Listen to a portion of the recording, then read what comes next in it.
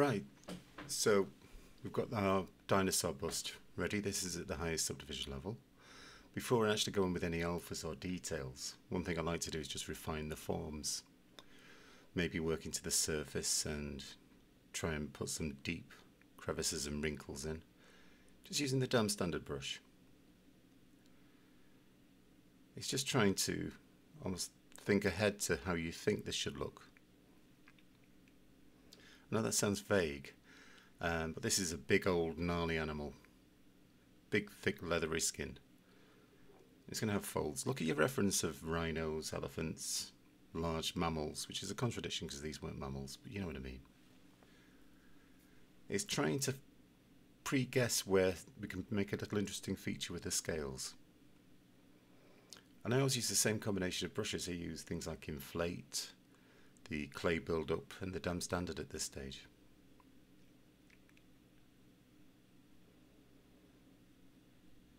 Here I'm just picking up little nostril details.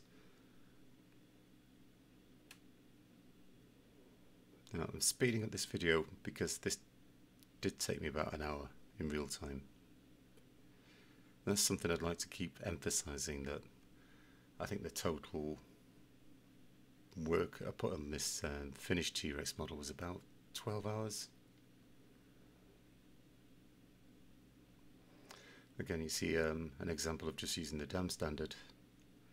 I've just isolated the T-Rex from the eye so I can go in with the flat polish just to refine the eyelids. You'll see me constantly switching between clay build-up, dam standard and inflate. There's a little anomaly you might have seen there where the cursor seemed to shoot off in a perfect line. It's done that in every iteration of Zbrush I've ever used. It's just some kind of graphical glitch. But here I'm trying to establish where I think some weight might be needed for the softer sagginess of this eye area. Just masking out using Inflate. It's a great technique and trick for just getting some weight and some bulginess to the eyes.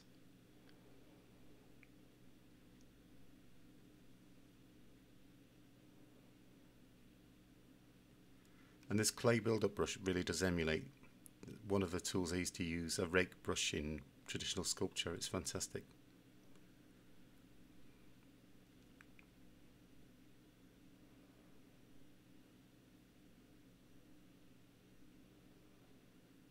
There's no real plan at this stage either. It's just basically doing what you think will look cool. I suppose I have the advantage of doing quite a few of these before if you're starting out doing something like this. But I'd just say experiment. Do what your instinct tells you looks right. And look at other people's work all the time. It isn't plagiarism to look at people's work. If you feel inspired and you see something you could use on your work, I actually take it as a great compliment if people mention that they've looked at my work before doing their own. And paleo art, as it's known, is just so out there that the work done by paleo artists like myself can prompt and cause arguments with paleontologists. I could do something with a nostril that contradicts other people's interpretation of nostrils, and it makes people think, well, could he have a point? Does that make sense?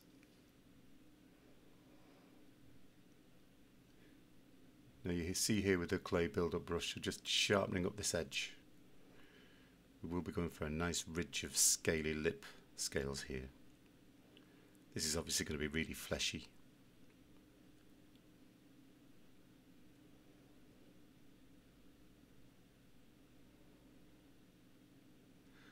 And with the clay build-up, if you just hit Alt, it actually gives you a negative value to the positive.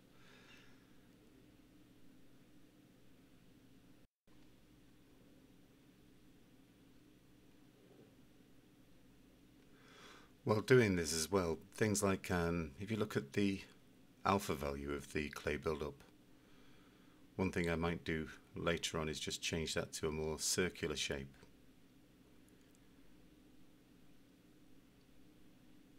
If you watch other people work as well in Zbrush, you might recognize that people do use the same key brushes. Here I'm just trying to estimate and guesstimate where I want to produce some finer surface details. I'm not a big fan of doing veins underneath the dinosaur's neck. A vein showing implies that the skin's incredibly thin.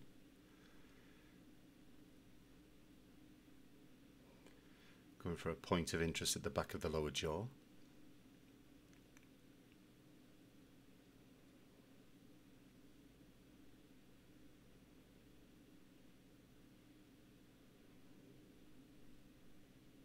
And again, this is where you can give the base structure a real lived-in look.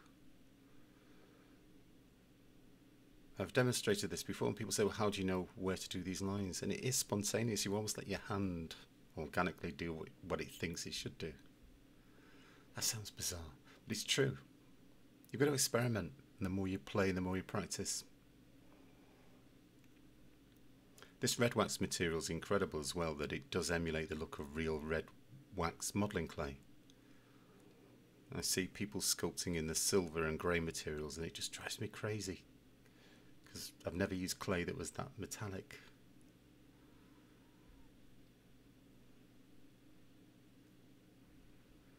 I'm just working on folds and bulges.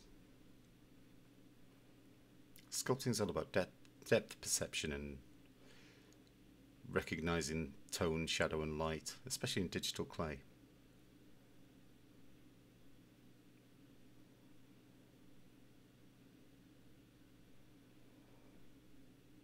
You know, there'll be a nice ridge of scales over the back of the skull there.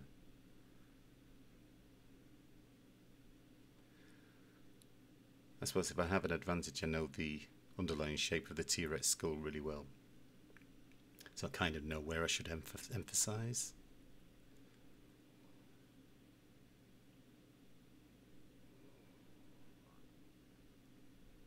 But use reference, as much reference as you can find.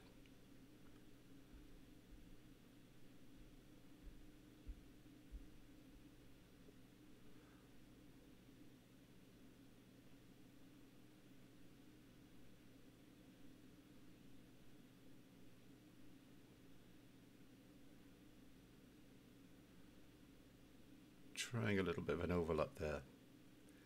Again, using mask lasso, a little bit of an inflate.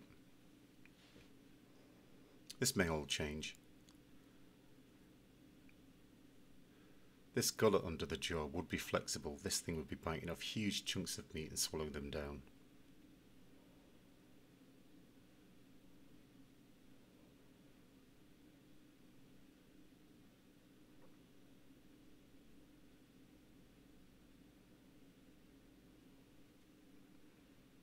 This is definitely a stage that you have to go through before you start going in with alphas. You can rush, you can have the basic form as it was when we started this and think, yeah, I'll just throw some alphas at it, it'll look great.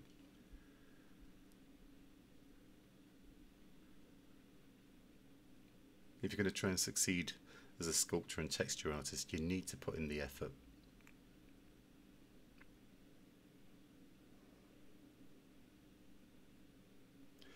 Of course, if you're familiar with Zbrush, we could have actually done these on a layer, which is a whole set of tutorials in itself, but what we're going to try and do is just do it on this same one model without layers. Layers can complicate things.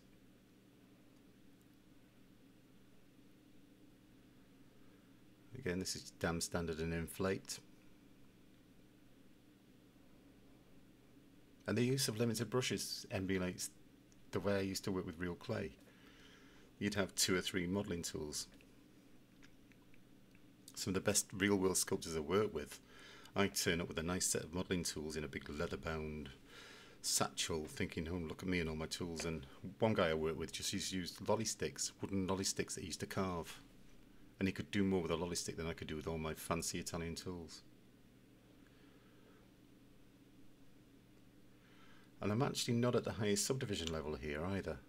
You might find that your tool reacts more positively if you step down slightly. Then when you step it back up, you actually get a different effect. Just trying to emphasize this tight skin underneath the belly.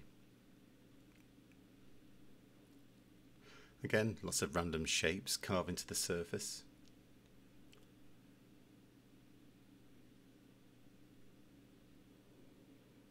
Think about the bottom of the hands that have pads on. Incredibly durable pads. Think about a dog's foot.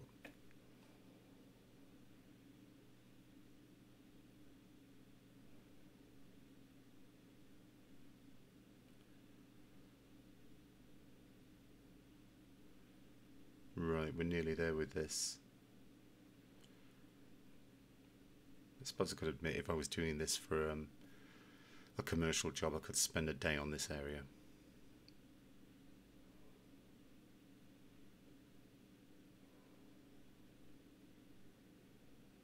Okay. Time to look at it. Are we happy? I think we're ready for actually going on the next stage with masking with poly paint.